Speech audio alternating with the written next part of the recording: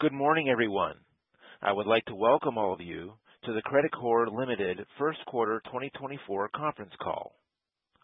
A slide presentation will accompany today's webcast, which is available in the Investor section of Credicorp's website. Today's conference call is being recorded.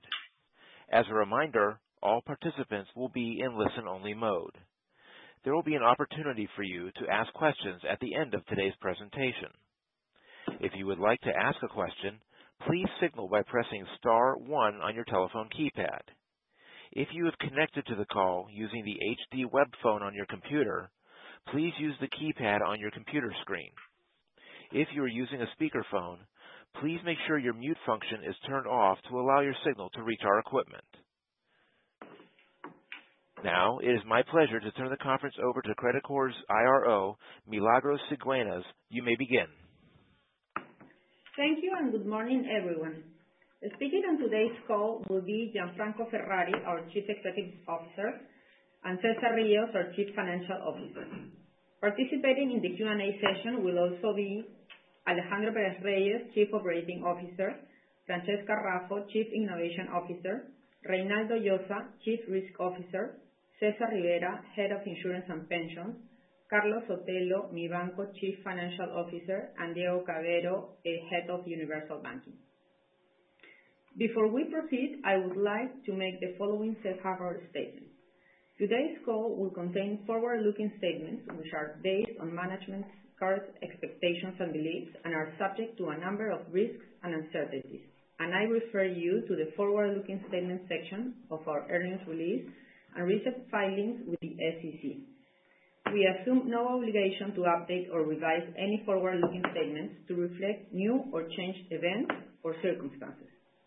Gianfranco Ferrari will start the call with opening remarks about our improved macro environment and brief comments on our strategic initiatives, followed by Cesar Rios, who will present in more detail the evolution of key macro figures, our financial performance, and revised outlook for 2024.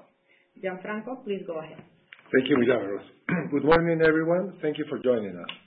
Despite our strong structural macroeconomic figures, the persistent fragility of the government and its limited capacity to implement timely policies aimed at stimulating investment and economic growth has prompted S&P to downgrade our sovereign credit rating to BBB-. This downgrade is expected to affect investor appetite for our country. In our view, however, we do not expect the economic growth agenda that has been put in place this year by the executive branch to change prior to the 2026 general elections. The overall economic outlook remains positive, with expected GDP growth revised upward to 3% in March from the previous projection of 2.5% commented in our last call. Beyond better weather conditions, benefiting the fishing, agriculture, and textile sectors as El Niño has ended, several factors support a gradual recovery of economic activity during the upcoming quarters.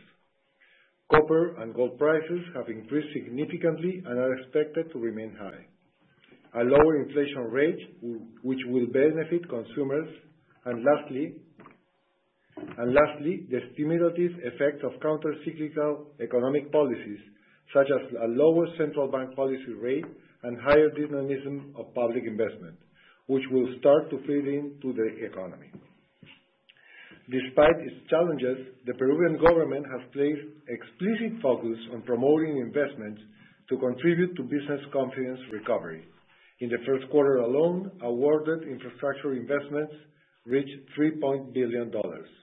Additionally, the government's plan to establish a unified office for infrastructure investments marks a significant step forward.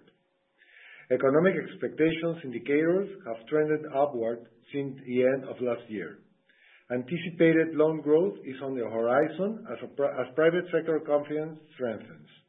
Additionally, inflation stands low compared to other Latin American countries, and formal sector wages have experienced recent growth. The Congress' recent approval of the 7th withdrawal of pension funds underscores again the need to reform the current private pension model in Peru. Turning to our first quarter results. We delivered a strong ROE of 18.2%, including the impact from the reversal of provisions at BCP and Mibanco. This was achieved in the context of weak loan growth and an economy that is slowly starting to recover. Risk-adjusted NIM remained resilient, reflecting our disciplined interest rate management strategy, further supported by lower provisions and our leading low-cost funding position. Additionally, our strong solvency has allowed us to increase our dividend to 35 soles per share, while also contemplating our plans for continued sustainable growth. Our resolute focus on advancing innovation and strengthening our digital capabilities has fortified our competitive moats. This has not only elevated our relationships with current clients, but has also contributed to expanding financial inclusion. With respect to the macro backdrop, as I just mentioned, we anticipate a sustained economic improvement during the year, and Cesar will discuss this in more detail shortly. Now, moving on strategic developments, we remain focused on strengthening our core businesses while also complementing them with disruptive initiatives. As one of the few banks to embrace self-disruption to remain ahead of the competition, anchored in allowing clients to decide where and how they bank, has been evident since Credicorp's inception. These strategic initiatives position Credicorp for continued digital advancement and customer-centric growth. At Mibanco, which mainly provides financing to micro-businesses, we are reaffirming our hybrid model strategy. This strategy leverages high-touch in-person visits from relationship managers and digital tools, including centralized risk assessment. After making significant adjustments in terms of pricing and origination guidelines over the past 6 months, we are observing improved payment performance in new vintages. Additionally, we're now selectively growing within the lower ticket, higher yielding segments that have relatively better risk profiles. Our planned advancements are on track, and we expect a rebound in profitability at Mibanco this year.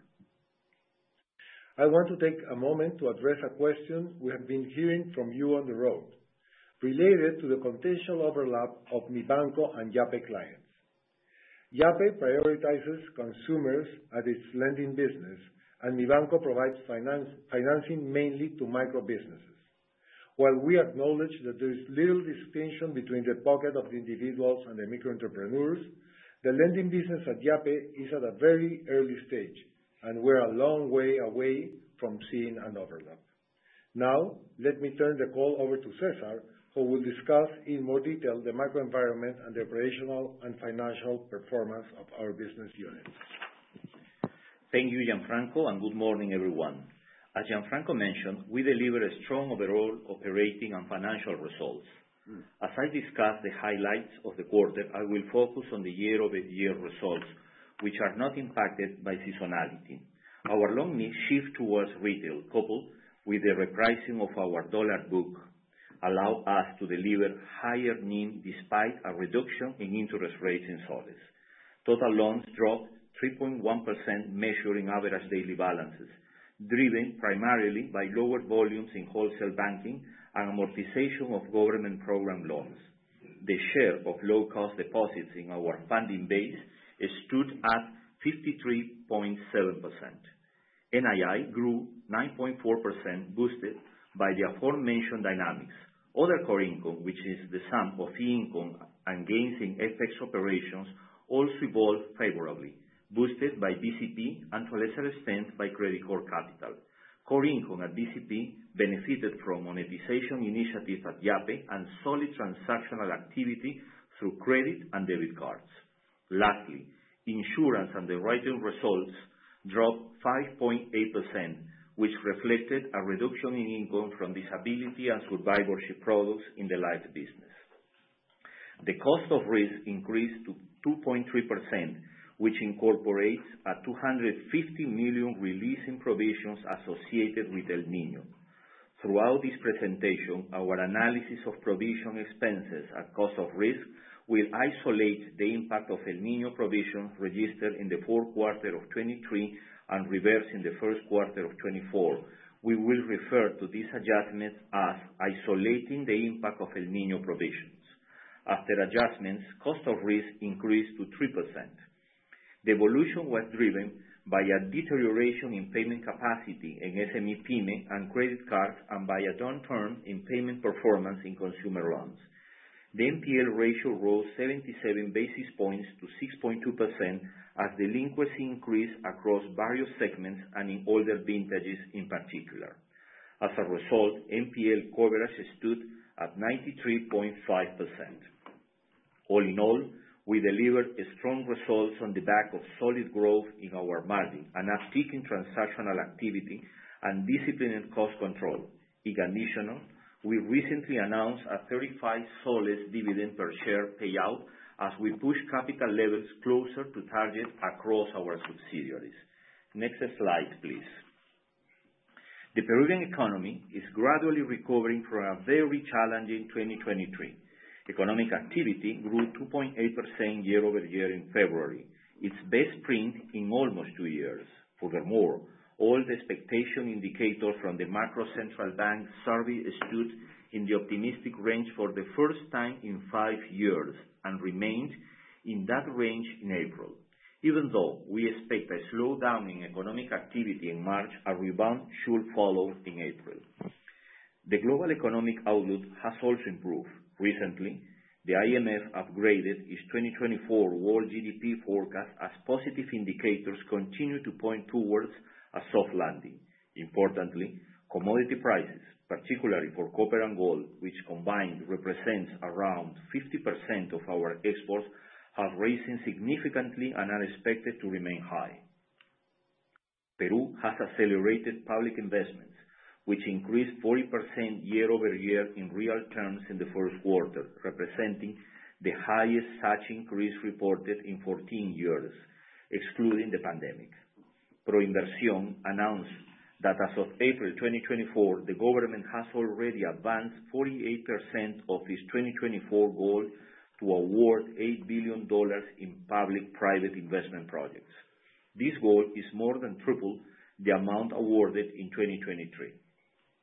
This positive backdrop has been clouded somewhat by a Standard & Poor's downgrade of Peru's sovereign credit rating to the lowest rank to qualify as an investment-grade country. The agency indicated that this change was motivated by political uncertainty, the actions of a fragmented Congress, and a weak executive branch, which negatively impacted investment sentiment in the private sector and constitute an opportunity cost to growth. In this context, Peru's capacity to rebuild fiscal space is challenged. Given the aforementioned and despite political noise, we forecast Peru GDP will grow around 3% after highly negative shocks last year due to poor weather conditions and heightened social turmoil. Next slide, please. The United States' strong economy continues to surprise. In fact, due to better than expected economic data and hot inflation readings, market participants have pushed back their Fed rate cut expectations once again. Hence, higher for longer dollar rates will continue to pose a dilemma for emerging markets. In Peru, inflation has continued to slow and stand within the central bank's target range. Since September 2023, the country's central bank has cut its policy rate 175 points.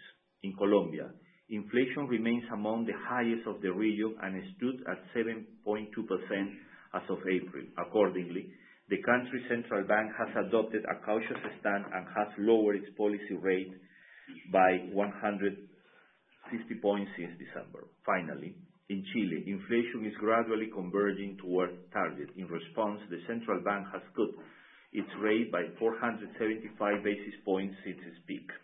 Next slide, please. BCP delivered a strong result, which in part reflected a reversal of provisions set aside last quarter for anticipated El Niño losses. Analyzing key quarter-over-quarter dynamics, total loans measured in average daily balances fell 1.4%, driven by a contraction in wholesale loans and repayments of government program loans in SME PYME segments.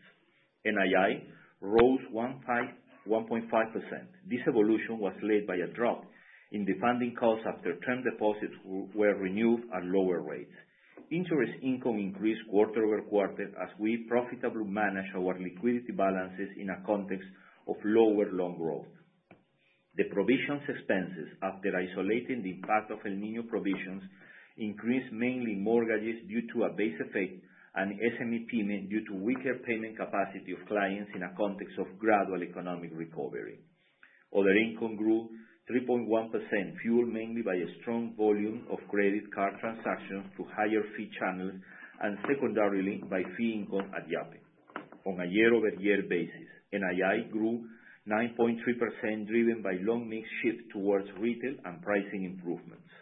Loan loss provisions, excluding the reversal of El Niño provisions, increased 65.7%, driven by deterioration in payment capacities in SME PYME and credit cards, and by a downturn in payment performance for consumer loans.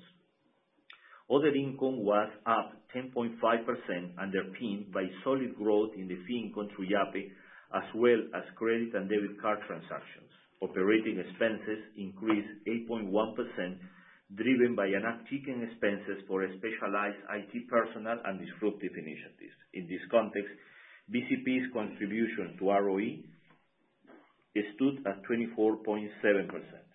Next slide, please. Yape continues to grow and in March registered more than 11.5 million monthly active users who conducted an average of 36 transactions per month. 75% of these active users already generate fee income. Improvements in the lines of business and their functionalities spur growth in engagement, fee income, and NPS. At the end of March, Yaperos use an average of 2.2 functionalities a month. Fee income generated through Yape increased 24.1% quarter-over-quarter, and the NPS reached 78. As a result, Yape obtained an income per active user of 3.7 soles, while expenses for active users dropped to 3.9 soles due to seasonal factors. Yape is closer to reaching break-even in coming months. Next slide, please. To reach break-even, Yape is accelerating income growth by diversifying its sources of revenue. To achieve this, it has been adding functionality to its 3 lines of businesses. Yape Payments business is the top revenue producer and has gone from offering P2P payments to possessing a portfolio of fee-generating functionalities, where mobile top-up is the most mature and bill payments, payment with POS, and checkout functionalities are gaining traction. Within the financial business line, in addition to the margin received for floating based on deposit balances, we have 2 products that generate income, lending and insurance. Within lending, disbursements of single installments and multi-installments loans grew 2.2-fold year-over-year. In insurance, we currently provide a statutory accident insurance for vehicles and plan to extend our offerings in the short term. The financial business line is still in the early stage. We are developing differentiated risk management capabilities based on the unique relationship and level of engagement that Yape has built with its users. Finally, within the marketplace business, we have new features such as Yape Promos and Yape Tienda. Yape Promos offers Yaperos discounts for consumptions and affiliated restaurants, cinemas, and other establishments. The gross merchant volume for Yape Promos grew 3-fold year-over-year. Yape Tienda was launched in September and offers appliances and electronics via e-commerce. Next slide, please. Moving on to Mibanco. On a quarter-over-quarter basis, total loans measured in average daily balances fell 3.1%, driven by stricter origination policies as we continue to fine-tune our risk models and processes. Additionally, we are selectively starting to grow our small-ticket, higher-yield loans. NII increased 1.4%, mainly due to a drop in the cost of funding, which was triggered repricing of the funding base. In this context, NIM increased 7 basis points and stood at 13.4%. Provisions, isolating the impact of El Niño provisions, increased 29.2% due to higher delinquency related to all vintages. From year-over-year perspective, NII was up 5.3% due to an uptick in interest income as active loan pricing management mitigated the impact of a loan contraction. The upswing in NII was offset by a rise in the funding cost. Provisions, excluding reversals for El Niño provisions, fell 10.8%, mainly due to a base effect, given that the first quarter of 2023, more provisions were required due to social and climate events. Operating expenses rose 2% over the same period and remain under control as we continue to invest in digital capabilities. In this context, efficiency stood at 53.3% year-over-year, with ROE reached 13.2%. Mibanco Colombia has been challenged by a deterioration in economic conditions, an ongoing high inflation, very high funding rates, and a reduction in the interest rate ceiling. We have a profitable growth strategy where we have slowed down the growth rate of the portfolio by emphasizing risk control and efficiency. We remain committed to long-term potential of this business. Next slide, please. Profitability of Grupo Pacífico expanded this quarter, with ROE standing at 28.9%. In quarter-over-quarter trends, insurance underwriting results remain relatively flat as favorable dynamics in the property and casualty business were offset by lower results in the life business. It is important to note that the disability and survivorship product continue to demonstrate sequential expansion as the anticipated decrease in revenue was offset by a reduction in claims. Despite flat underwriting results, net income grew 60%, bolstered by a base effect as non-recurring expenses were reported last quarter and an increase in net financial income. From a year-over-year perspective, Grupo Pacífico net income dropped 2%. This decline was primarily attributable to a drop in life insurance underwriting results, which was driven by individual life and group life products. Improved performance in the property and casualty business, notably within property and casualty risk product, decoupled with increased net financial income, partially offset these dynamics. Next slide, please. Profitability in the investment management and advisory line of business increased this quarter, with ROE remaining virtually flat at 14.1%. On a quarter-over-quarter basis, net income rose 9%. This evolution was driven primarily by a seasonal drop in operating expenses and growth in income from our wealth management business, where assets under management in US dollars were up 9%. The impact of these variations was partially offset by the elimination of corporate finance business unit and less favorable treasury results. It is important to note that despite the uptick in net income, ROE remained unchanged. This was attributable to the average net equity balance, which was boosted by the revaluation of available for sale securities as ASB. On a year-over-year basis, net income increased 8%, bolstered by higher income from our capital market business, which registered an uptick in transactional activity among corporate and retail clients. Our wealth management business also contributed positively as assets under management rose 19% in US dollars. Next slide, please. Now we will look at Credicorp consolidating dynamics. On a quarter-over-quarter basis, interest earning assets posted a slight uptick as cash and due from banks offset the decline in loan balances, particularly for wholesale loans. The yield in inter-earning assets increased 4 basis points, mainly due to a re-rating of the loan portfolio. On the liability side, we maintain our funding advantage in low-cost deposits. Our term deposit volume, which has risen but has been repriced downwards, drove a 5 basis points decrease in our cost of funds. Additionally, BCP issued a senior bond as part of a strategy to manage long-term debt. On a year-over-year basis, our interest earning assets mix shifted, reflecting upticks in retail loans and investment balances as wholesale loans contracted somewhat, in line with market dynamics. On the funding side, low-cost deposits continue to be the main source of funding. A favorable funding structure and, to a certain extent, steepening yield curves led the yield in our interest-earning assets to rise 73 basis points and outpace the increase of 37 basis points registered for our funding costs. Next slide, please. Recent balance sheet and interest rate dynamics led NIM and NII to increase, boosting core income growth. On a quarter-over-quarter basis, NIM increased 10 basis points and stood at 6.3%. Risk-adjusted NIM grew 75 basis points to 4.85%. If we isolate the effect of provisions for expected losses for El Niño, risk-adjusted NIM fell 16 basis points. Core income was boosted mainly by NII, which increased 2.3% quarter-over-quarter. When analyzing the result for fee income and FX transactions, it is important to note that both lines have been affected by our operations in Bolivia, BCP, which has adopted its fee structure for foreign transfers to offset the losses reported for FX sell-purchase transactions. Excluding BCP Bolivia's operations, other income grew 1.3% quarter-over-quarter, driven by an uptick of 3.1% in fee income at BCP, driven mainly via fees from credit card transactions, which registered growth through the e-commerce channels and by an increase in transactions to Yape, and Prima, due to growth in the volume of payroll contributions.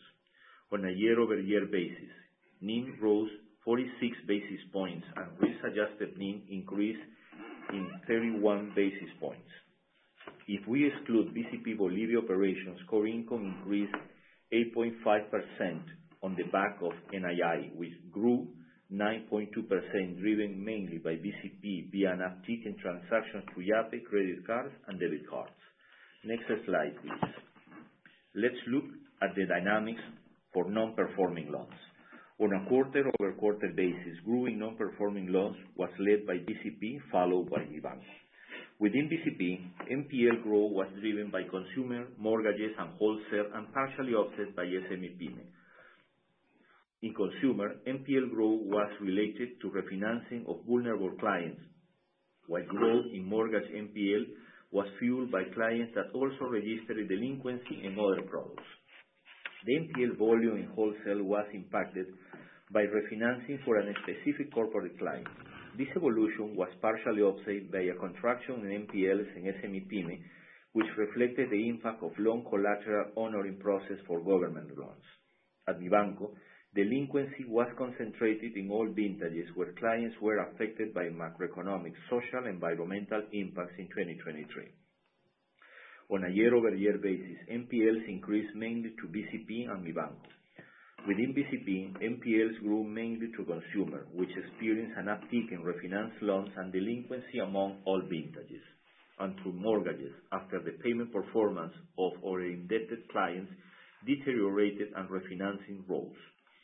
In Mibanco, the drivers of NPL growth year-over-year were the same as those seen in the quarterly analysis. In this context, the NPL coverage ratio stood at 93.5%, while NPL coverage ratio isolating government programs stood at 97.2%. Next slide, please. Moving on to provisions, the cost of risk stood at 2.3%. Isolating the effect of El Niño provisions, the underlying cost of risk increased 45 basis points quarter-over-quarter to stand at 3%.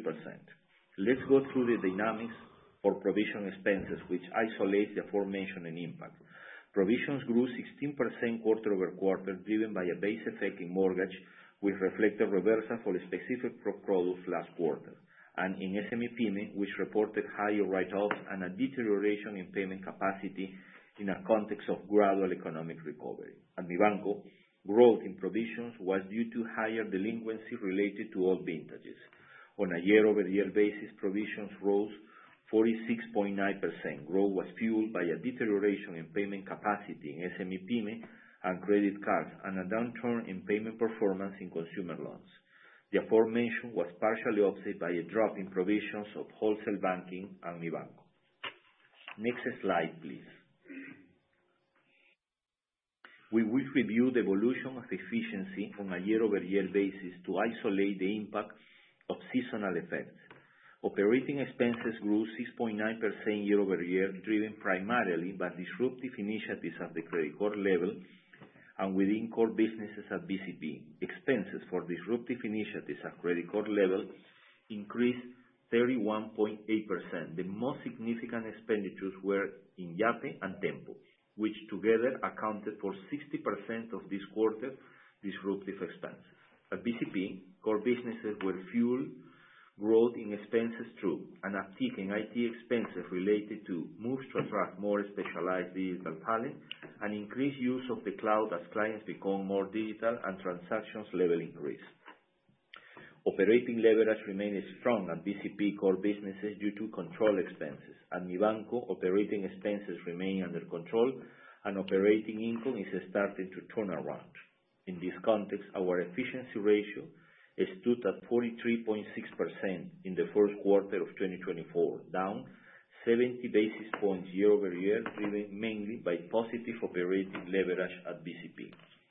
Next slide, please. First quarter profitability was sustained by solid results in our universal banking and insurance businesses and by a recovery in our microfinance business. In addition, we benefited from a considerable uptick in the performance of our investment portfolio at the holding level. In this context, ROE for the first quarter stood at 18.2%. Now I will move on to our updated guidance. As previously explained, our GDP growth guidance improved to around 3%. Regarding our profitability drivers, first, given the low demand in wholesale banking and still cautious origination volumes in retail banking at BCP and Mibanco, we expect loan growth measuring average daily balances to be at the lower end of the guidance range. Second, we expect NIM, cost of risk, and efficiency to stand within our guidance range. Finally, we are observing better than expected dynamics for fee income and insurance underwriting results. Given all of the aforementioned, we maintain our ROE guidance for 2024 around 17%. With this, we can turn to the Q&A. We will now begin the Q&A session. If you would like to ask a question, please signal by pressing *1 on your telephone keypad. If you have connected to the call using the HD web phone on your computer, please use the keypad on your computer screen. If you're using a speakerphone, please make sure your mute function is turned off to allow your signal to reach our equipment. We will pause for just a moment to allow everyone the opportunity for questions. We also ask that you please only ask one question at a time. After each question has been addressed by our speakers, you will then be allowed to ask as many follow-ups as needed. But again, please only ask one question at a time. Thank you.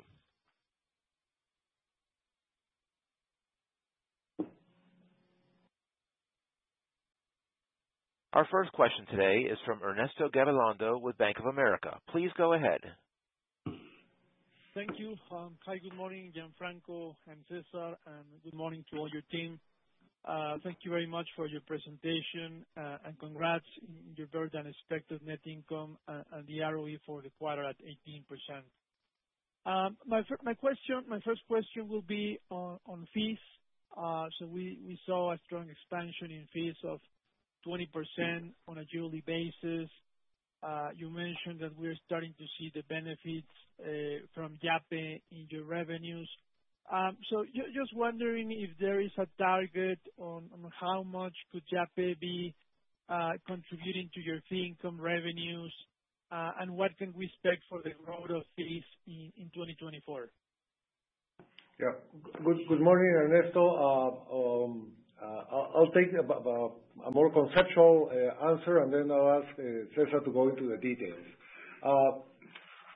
Regarding the impact on Yape in terms of fees, it's a quite complex question because what is happening with Yape is that there's sort of a J-curve in terms of businesses and therefore income generation. So each target we set is we surpass that target every month, quarter, or whatever. So we're very positive on what Yape is gonna positive impact in the long run, in the medium and long run. On the other hand, on fees in general, I would argue that what is paying off is that the strategy we launched a few years ago, which we called War on Cash. We've been heavily investing, mostly at BCP, in how to become the payment hub in Peru, and obviously this is paying off. I'll ask Cesar to complement me into the details. Thank you, Gianfranco. As Gianfranco mentioned, the main structural drivers are long-term capabilities that we have been building. I would like to highlight that this 20.5% is a slightly distortion by the situation of Bolivia. I will say that a more structural figure will be in the low teens. The situation in Bolivia is that we charge a higher fee and we register a loss in the FX transaction. But if you take out this, we can be in the low teens, and it's driven by higher transactional activity, the expansion of different products that we are introducing and scaling very rapidly in Yape. And I will also highlight that other subsidiaries of the group are starting to increase fee income growth also. That is very positive. That implies that we are starting to have the capacity to, let's say, navigate with more than 2 engines at this point. Oh, perfect. Thank you very much. And then for my second question is in terms of regulation. We have recently seen some proposals at Congress. So can you elaborate on what could be the potential impacts to your business? I think there was something related to banking transfers and credit card payments. And also, I don't know if there's like a last update on pension withdrawals or pension reforms. Yeah, that's a more complex question than the first one, actually. Congress in Peru is Congress in Peru. Having said that, I'll start with the last question. Unfortunately, all the efforts that have been done both by regulators have been technical regulators, and by us as Credicorp and so on, in reform proposals regarding the pension funds haven't been approved or taken into account by Congress, and unfortunately they decided to approve a seventh withdrawal. As I've mentioned before, in our opinion, the pension system in Peru in general has been attacked for the last, or perforated for the last, 3-4 years.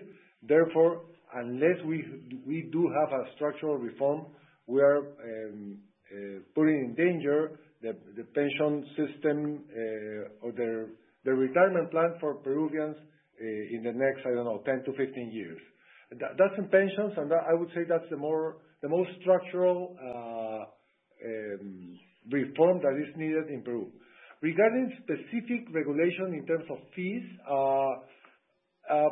yes, it's on and off. If you go, back 5-10 years in time, a lot of fees have been taken out by Congress. It is what it is. What we're doing is trying to go through the technical regulators, trying to work on what's the reasonability for charging those fees. But is there any potential impact, any timeline for this to be approved or not? We really don't know. Because as you mentioned, specifically on the interbank fees, it was approved at the first voting scheme. There should be a second one, and nothing has happened. That might be approved or not. We really don't know. It's really a question mark. That's why I said this question is more complex than the first one. Okay. Because of it's very. I would say the level of populism at Congress has risen a lot over the last couple of years. Okay, perfect. Understood. Thank you very much. Thank you, Ernesto. The next question is from Renato Maloney with Autonomo. Please go ahead. Hi, everyone. Thanks here for the space to ask questions. Mine is on the guidance. So, I want your perspective on how you reconcile achieving the growth guidance that's been lagging, but at the same time that you want to achieve the cost of risk guidance, particularly in light here of the tight coverage ratio that you currently have. Thank you. Sure. I'll ask Cesar and Reynaldo to answer that question. Yes. And I think probably you are referring to higher GDP expectations, similar loan growth, and cost of risk all put together. And I think it's a matter of timing and mix. The GDP growth is actually, the perspective is improving, but our clients are already impacted. So we have corporate clients that are very worldwide, they are very creditworthiness, but they are still very conservative in their demands. And we are more internally being more conservative in the origination of the in the retail loan portfolio. This implies that even in a higher expectation of GDP growth, the combined loan portfolio is going to be in the similar range that we were expecting with a lower GDP growth. And in terms of cost of risk, and Reynaldo can complement and correct me, we are also seeing significant improvement in the cost of risk of the new vintages, but the deterioration of the already originated portfolio is still there, and we need to go through a process in which they go through the process of really deteriorating to the point of charge-off in a certain percentage, and after that, these old vintages are going to be extinguished and came down in relative volumes at the end of the year. Yes, this is basically what Cesar has mentioned, and we expect to see the results of the impact of the new vintages and a better looking economic outlook, especially on the second semester of the year. So that's why we decided to maintain our guidance in terms of cost of risk for the year. Understood. Thanks. And then, in terms of loan growth, do you expect the inflection point also to happen in second Q when you start accelerating growth? Yes. Yes, because we have two factors. One factor is the gradual effect of economic growth, the reduction in interest rates, but in also a comparison base. Because last year we have a decrease in volumes through the year. So we need to go through this process, like I would say, like a sunrise, in which we gradually are starting to have less tougher comparisons through the year. I don't know if it is clear. Last year, you have higher volumes at the beginning, lower volumes at the end, and we expect to have the reverse this year.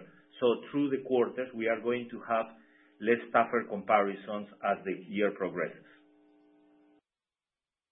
That's clear. Thank you. The next question is from Thiago Batista with UBS. Please go ahead. Hi, guys. Thanks for the opportunity. Congratulations for the results. I have a follow-up question on Ernesto, one about Yape. And by the way, Yape is presenting impressive numbers, but you have already achieved 11.5 million clients, active clients, and this is probably half of the adult population in Peru. So how much more clients can Yape add? And when you look, let's say 4 or 5 years from now, how do you believe will be Yape's revenues? Do you see any big change in the type of revenues that Yape will generate, or no? Yes, great question, Thiago. So let me go back to how the strategy regarding Yape has evolved. When we launched Yape, the main focus was to gain users, or Yaperos, what we call Yaperos. When we got traction in that sense, we then switched to usage. As you can see, the level of usage has risen dramatically over the last few years. Nowadays, the focus is how to, on one hand, monetize that usage, and on the other hand, keep releasing new features or new functionalities so as to solve the daily life of Peruvians. So regarding your first question, the main target today is not to keep adding new users. However, having said that, the number of users is increasing by roughly 300,000 users per month. But the main focus or the main strategy today is usage and monetization. Regarding your second question, I go back to the first question regarding fees, the one made original by Ernesto Gabilondo, is, again, there's a J-curve in terms of usage of Yape. So going forward, we expect Yape to have different sources of income. We really don't know exactly today what those sources of income are. Obviously, the ones that are more mature are going to be more relevant now in the near future. Having said that, going forward, there might be new sources of income, and we're constantly looking for alternatives and also looking for benchmarks on wallets that have been that are more developed in their countries than where Yape is in Peru. If you allow me to complement, we have a page in the presentation that helps to understand this, because in payments, that is the more mature business, we have starting to add new functionalities, and among these, the composition has changed, incorporating relative volumes of the new ones. In the second is lending, that is starting to gain traction and relative volumes, and in the third place is marketplace. So we expect to change the composition. We don't know exactly what is going to happen, but if you see as a combination of compounding business, the second ones are going to grow relative weight down the road. Thanks for the answers. The next question is from Tito Labarta with Goldman Sachs. Please go ahead.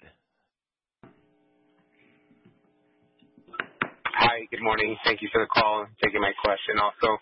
My question is on your margin. Good performance there, continues to expand, it's within the guidance range. But just thinking from the evolution from here, do you see any room for the NIM to continue to increase? I know you expect loan growth maybe to pick up second half of the year, but it's still been negative, right? So, and even if it increases, it's increasing to the mid single digits. So, given that relatively muted loan growth that's expected, can the margin increase further? And can you also remind us the sensitivity of margin to as rates continue to come down? Thank you. Yes. Cesar? Yes. We think that we can maintain. Sorry, some noise there. I think we can maintain these levels of net income, and I would like to remind you that these levels are more than 100 basis points higher than previous to the pandemic. These are significantly high levels of net income, and at the end of the day, what we actually manage and monitor is the risk-adjusted NIM. That is a combination of this and the cost of risk.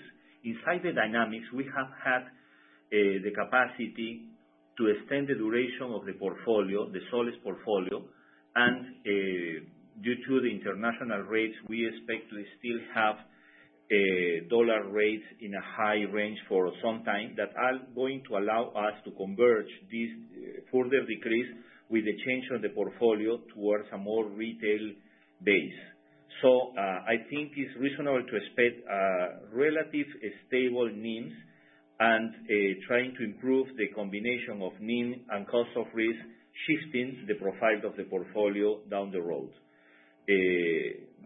I think this is a reasonable assumption, and when this process converge probably next year, we expect to have a higher, more positive loan growth that impulse the total results for the further years, for the following years.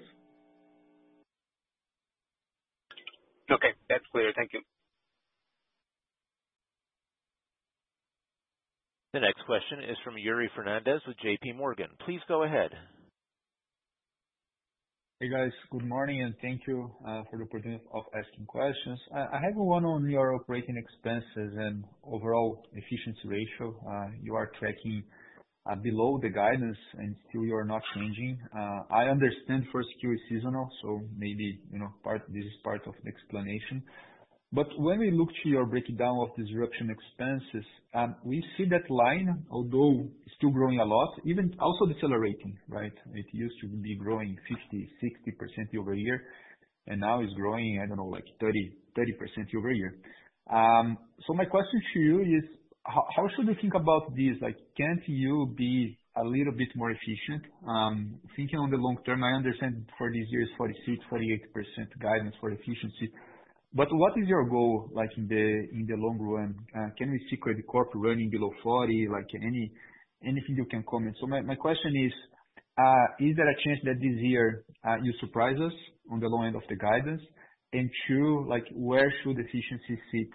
Because now most of the new projects, they are getting more mature. We have BAP, you have Tempo getting, bigger scale. So just trying to understand if we could see a positive trend on your efficiency and operating expenses. Thank you. Yes. Good morning, Yuri. If we were not investing in any new technology, I totally agree with you. Technology or innovation, I totally agree with you that the cost to income could go down. If you recall, maybe a couple of years ago, we said that by 2025, the disruptive initiatives in terms of cash flow should be cash flow neutral. We have reaffirmed that position. We don't expect. Actually, it might be slightly better than what we stated a few years ago. Having said that, as we all know, there are a lot of new technologies coming up. Specifically, one that pops up in my mind is artificial intelligence, and in the short run, that might have a negative impact in terms of cost to income. Obviously, in the long run, it should improve cost to income. So I would divide the question in two. If we were not investing in any new technologies, the cost to income should go down. Having said that, we are, as a matter of fact, we've recently launched an internal AI, an overall corporate AI program, and we are going to invest in that program at the beginning, mostly focused on cost reduction. However, that's not going to have a positive impact in the long run, in the short run. Sorry. I would like to complement something. If you see our figures, year-over-year, our expenses have grew almost 7%, 6.9%. But I would like to highlight that this was achieved including a 31, almost 32% increase in disruption. But this disruption is building business that are gradually more profitable and gaining scale. For example, these expenses were 9% of the total cost base 1 year ago. Now it's more than 11%. So what we are going to see is an overall figure that probably doesn't change too much, but a significant change in the composition following the strategy that Gianfranco mentioned, in which the more traditional business gain in efficiency and the disruptive ones still maintains relative high cost to income and gains relative weight, but building new business and capabilities down the road. This is very visible now in our figures already, with a BCP growing 4.7% year-over-year, including almost 18% increase in IT-related costs. No, thank you guys. I just have a hard time, like your loan growth will accelerate. Your margins, they should be mostly stable from here, right? And the new initiatives, they're getting more mature, right? Like when you look to cost to serve and the RPAC of Yape, they are almost crossing each other, right? So the break even is real and it's getting closer. So I struggle to see like the efficiency moving from 44 to 46, 48. That is your guidance, and I wish we could see some upside here. That was my point. Yeah. But it's very clear. You're right. Your view is right. Maybe the only caveat is that if there were new investments to do or to make in either innovation or new technologies, we're going to do that, and that might have a negative impact. But your view is right. No, perfect. Thank you very much, Gianfranco and Cesar, and congrats for the quarter. Thank you. Again, if you have a question, please press star then one. The next question is from Carlos Gomez-Lopez with HSBC. Please go ahead. Hello, good morning, and thank you for the update. You've talked extensively about Yape. Could you also perhaps refer to the other initiatives, like Tempo in Chile and IO in Peru? How are those advancing so far? Thank you. Yeah. I'll go with Tempo, and I'll ask Diego to talk about IO, or Francesca to talk about IO. Tempo is right on track. Remember, though, that Tempo is way below break-even yet.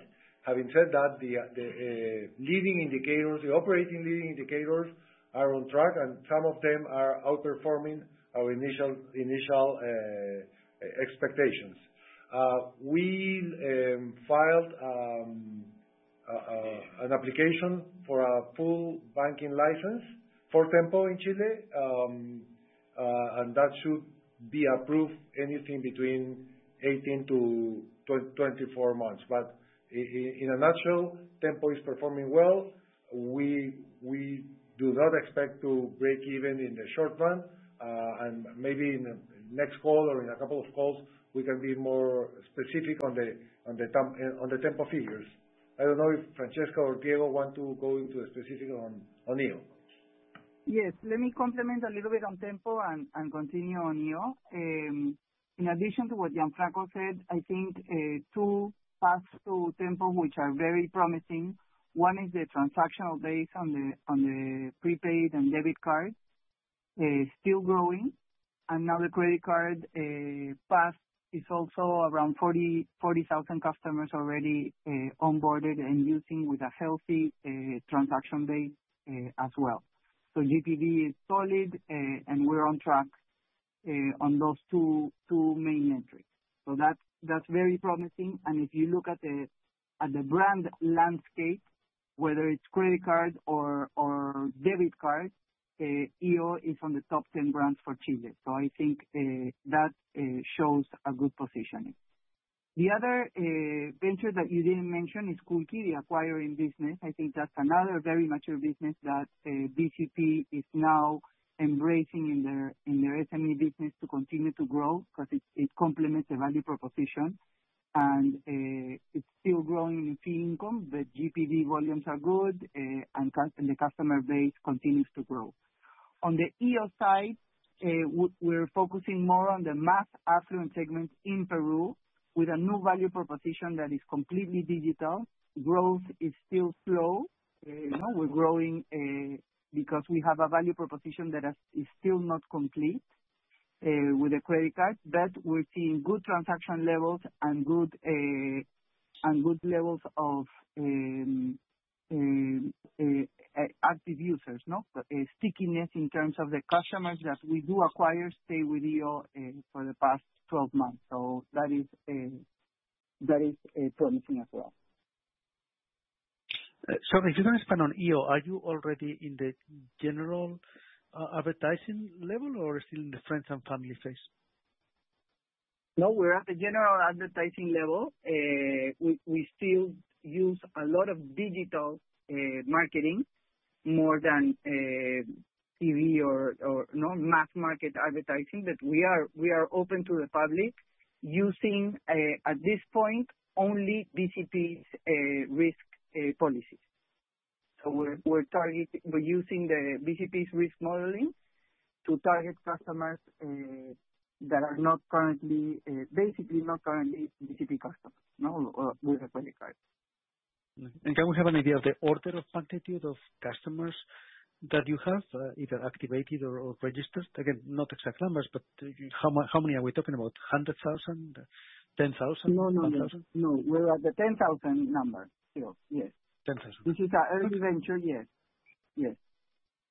Mm-hmm. Thank you so much. Thank you. The next question is from Andres Soto with Santander. Please go ahead. Good morning to all, and thank you for the presentation. My question is regarding dividends.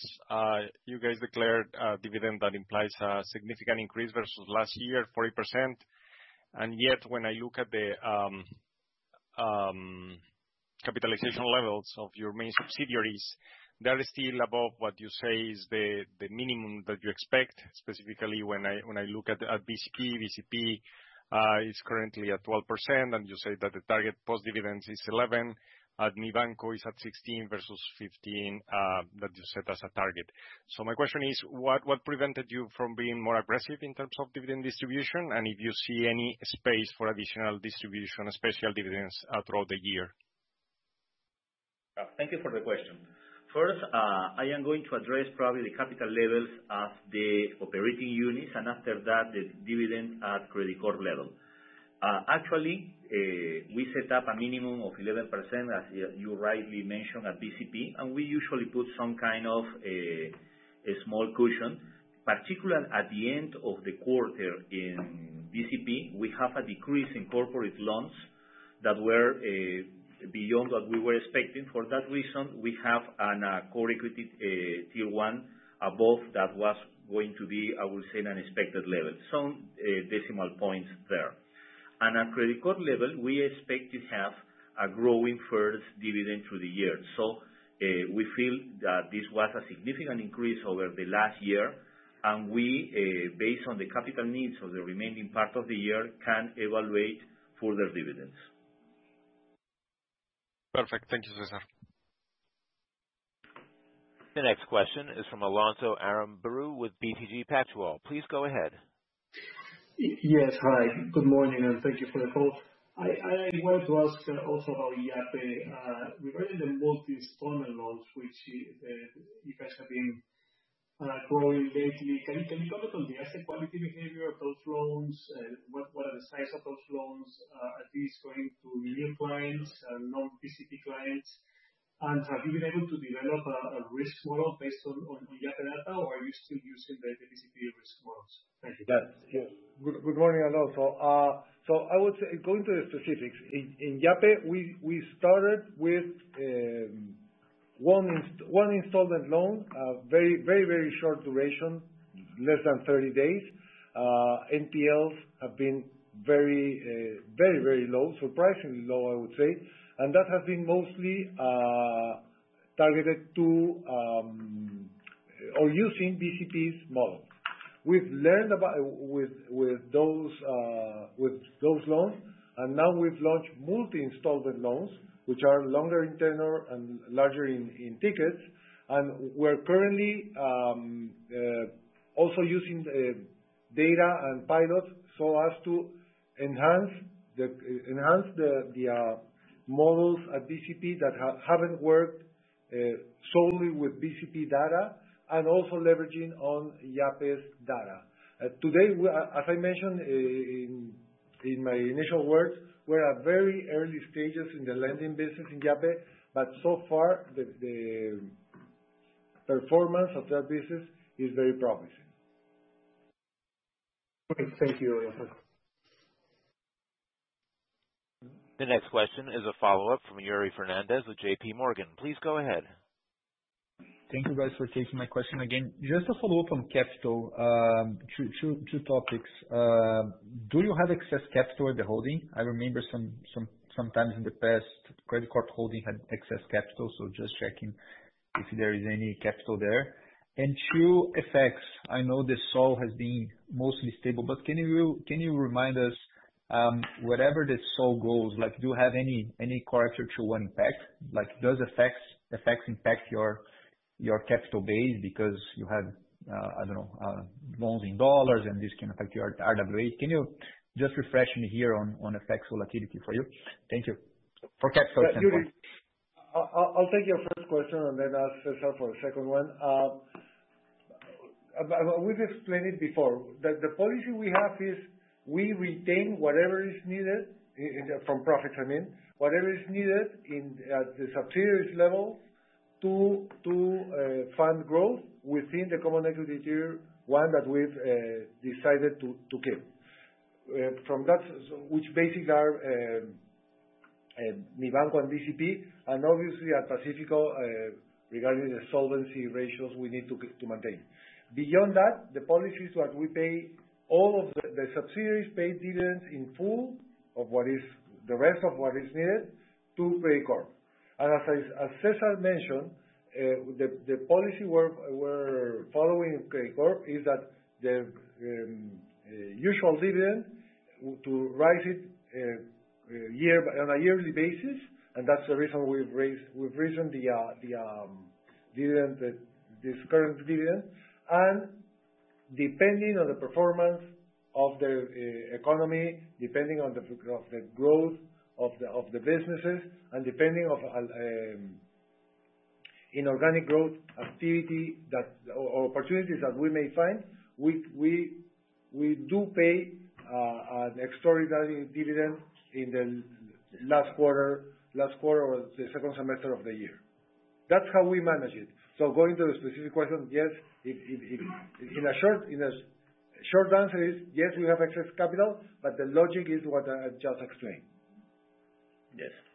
And regarding the second question, I would like to remind you that our functional currency is soles, and our books are, I would say, by policy and structurally balanced and neutral. So we try to maintain in all the subsidiaries within a very short range outside of a specific trading operations, a balanced book. So we are going to have some impact for the FX impacts in the P&L, but structurally we are neutral in operating currency at subsidiary levels. Given say that, we have operations outside of Peru that are conducting the business in other currencies, dollars or Colombian pesos or Chilean pesos, in which case we have, on top of the volatility of the FX in the P&L, an impact of the relative exchange from this currency to soles in the balance sheet reflected as non-realized losses or gains. At this point, these impacts are very moderate. No, thank you. Thank you very much, Cesar and Gianfranco. That's my final one. Thank you. It appears there are no further questions at this time. I will now turn the call back over to Mr. Gianfranco Ferrari, Chief Executive Officer, for closing remarks. Thank you. Thank you all for your questions. As Cesar mentioned, we're optimistic about Credicorp's ability to realize our revised guidance for 2024 and reiterate our 2024 ROE guidance. Furthermore, I'd like to reaffirm that we are confident in our ability to achieve the 18% sustainable ROE by 2025 based on the following drivers. A resilient NIM, as we have managed the sensitivity of our margins to market interest rates on the back of our asset liability management and our ongoing shift towards retail loans. A reduced cost of risk as we leave the current through in the credit cycle behind, and enhanced efficiency as YAPE and other disruptive initiatives mature. Moreover, the political environment now is clearly more stable than the one a year ago, and we expect that the current administration will remain in office until 2026. This is, without a doubt, positive to business confidence. Having said that, the recent S&P downgrade should serve as a wake-up call for us. Merely having stable governments is insufficient to catalyze the robust growth needed to alleviate poverty in Peru. We need our executive and legislative authorities to take bold steps forward in fostering growth and safeguarding democracy. This entails implementing structural reforms in education and health and eliminating the bureaucratic barriers that hinder the execution of our mining and infrastructure projects. As leaders, it is our responsibility to advocate for policies that unlock our country's untapped potential and drive progress. And on that note, we recently published our 2023 Annual and Sustainability Report, prompting me to take this opportunity to reaffirm our commitment to our purpose, to contribute to improving lives by driving the changes that our countries need. Lastly, I would be remiss if I do not mention that this marks Cesar Rios' final presentation in our quarterly earnings calls. I wish to express my gratitude for his invaluable contribution during his tenure as CFO. Starting July 1st, he will transition to the role of Chief Risk Officer, at Credicorp and BCP, leading our risk management strategy into a new chapter as we continue to tap new segments and markets. Additionally, I look forward to working closely with Alejandro Pérez Reyes in his new position as CFO of Credicorp and BCP. Our experienced leadership team has a long track record of successfully managing through both challenging economics and regulatory environments. We are focused on driving sustainable, profitable growth and building long-term value for our shareholders through prudent capital and risk management. Thank you all for participating in today's call. Thank you, ladies and gentlemen. This concludes today's presentation. You may now disconnect.